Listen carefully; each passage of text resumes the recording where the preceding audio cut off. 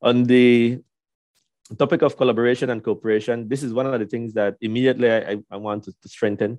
We have a set of meetings that the senior management within the department, we will meet with all the key government agencies and senior management within government agencies. And then we will extend that to the terrestrial NGO group, the marine NGO group, including some of the associations, for example, the Chambers of Commerce, the academia, etc. So we want to meet with all of these senior people to understand what the issues are and how they could assist us to address national environmental issues, right?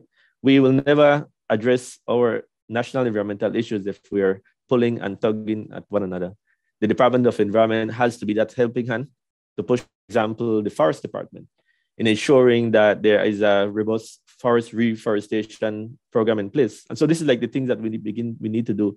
I need to lift up the Forest Department. The Forest Department needs to also lift up the DOE.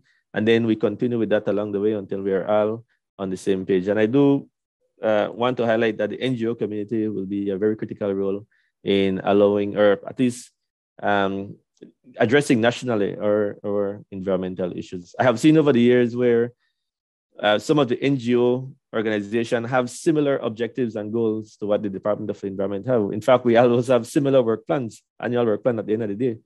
And so now the action is to bridge that. How do we come together around the table and say, listen, since you're doing this, the Department of Environment don't have to do that. Maybe I could spend my attention on doing something else. And also as it relates to enforcement and monitoring, that is a section of the department that really needs to improve. And we don't have the human capacity, resources to do that effectively. And well, we're doing it to a certain degree, but we could do much more. And so we need to lean on our partners for them to assist us in delivering our legal mandate.